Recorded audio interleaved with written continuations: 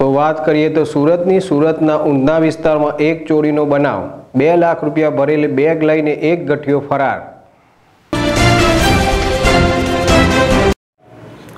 Crime city Surat શહેરના ઊંધના વિસ્તારમાં યુવક પર મેલું નાખી 2 લાખ રૂપિયા ભરેલી બેગ ગઠિયો લઈ ફરાર।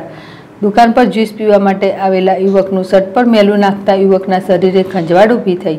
યુવકે મેલું સાફ કરવા શર્ટ ઉતારતા જ્યુસની દુકાનમાં ખુરશી પર મૂકેલ રૂપિયા 2 લાખ ભરેલી બેગ ગઠિયો નજર ચૂકાવી લઈ ફરાર। સમગ્ર ઘટના બાદ રૂપિયા ભરેલી બેગ ન દેખાતા યુવક ચિંતામાં મુકાયો અને આમ તેમ બેગની શોધખોળ કરી, જ્યાં દુકાનના સીસીટીવી ચેક કરતા દુકાનમાં પહેલાથી બેસી રહેલ અજાણ્યો ગઠિયો રૂપિયા ભરેલ બેગ લઈને ફરાર થતા દેખાય છે। ઘટના બાદ ઉધના પોલીસ મથકમાં યુવકે નોંધાવી ફરિયાદ।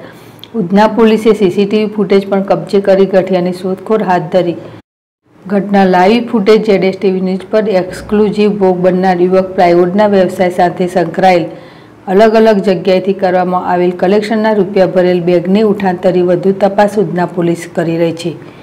વિધિશા, ZSTV સુરત।